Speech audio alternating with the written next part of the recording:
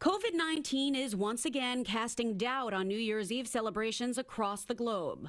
Here in New York, the highly anticipated annual Times Square ball drop will only host 15,000 fully vaccinated and masked attendees. Some people are calling off their plans altogether. You have to be safe.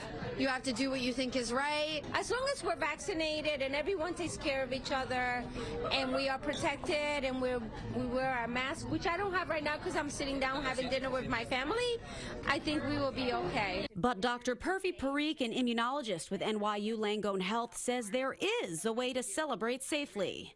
I would consider gathering in much smaller groups, even 10 or less, in places where you can really distance, if not even mask too. A handful of New York City bars and restaurants crippled by the coronavirus pandemic are moving full steam ahead with added precautions. We're extremely a lot more careful in how we handle it. Of course, mandatory that everyone is vaccinated. Mauro Lusardi, who owns Uva on the Upper East Side, says many patrons are opting to make reservations outdoors, either in the restaurant's curbside dining area or backyard garden.